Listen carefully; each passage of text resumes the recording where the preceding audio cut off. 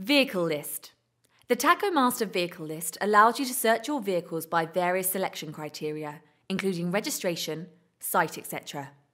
You can view the vehicle calendar from the right-click menu or edit the vehicle.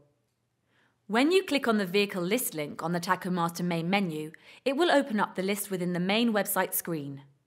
Initially, all vehicles that are available through your login site criteria and that are currently set as active will be shown.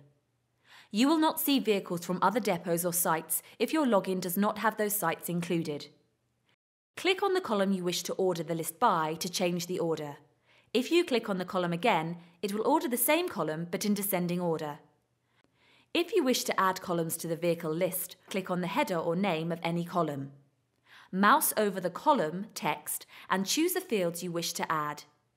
On the right-hand side of the vehicle list, you can use the vertical scroll bar to scroll through the current page. Click on the blue arrow icons at the bottom of the page to select the next or previous pages. Right for next, left for previous. The blue arrow icons with blue lines will take you to either the end or start of your list. To access a specific vehicle, right-click on the vehicle.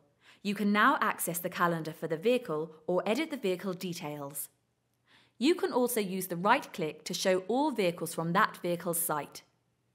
To search vehicles, click on the Find field and enter the text you wish to search for.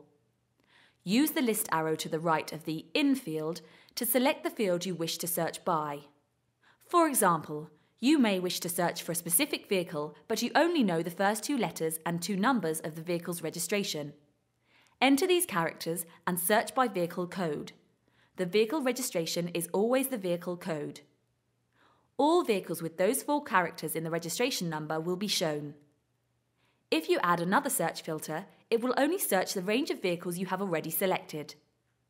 To clear filters, scroll down the web page using the right browser scroll bar and click Clear next to the filter you wish to remove.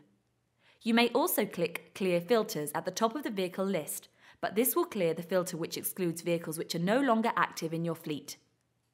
Should you wish to, the entire vehicle list or the selected vehicles chosen from the search criteria already set up can be exported to a CSV, which is a basic spreadsheet which can be opened in Excel and other spreadsheet programs, or to a PDF document.